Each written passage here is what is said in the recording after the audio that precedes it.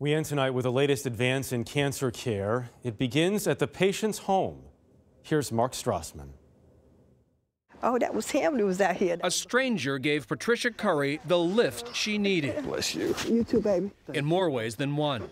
She's 58 and on her way to treatment for stage 3 breast cancer. Because when you're going through this, you need to try to think positive. So one stress you don't need is worrying about how you're going to get to and from. Exactly.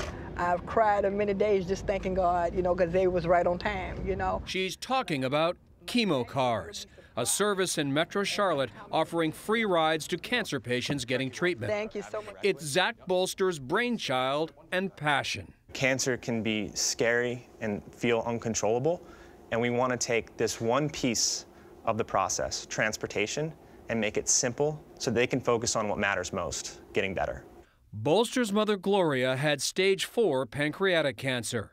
He quit his job on Wall Street and moved to Charlotte to drive her to doctor's appointments and chemo sessions. Bolster noticed that many patients, often older and lower income, missed treatments because they had no reliable ride. It was heartbreaking and unfair to see that some people didn't have the exact same shot at beating cancer as others. In December 2016, Bolster's mother died. He launched Chemo Cars.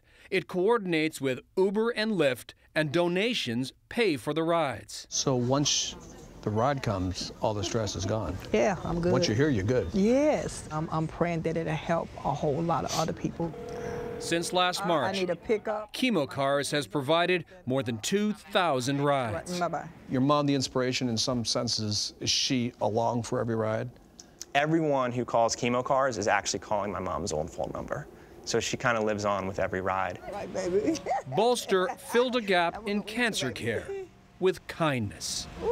Mark Strassmann, CBS News, Charlotte, North Carolina.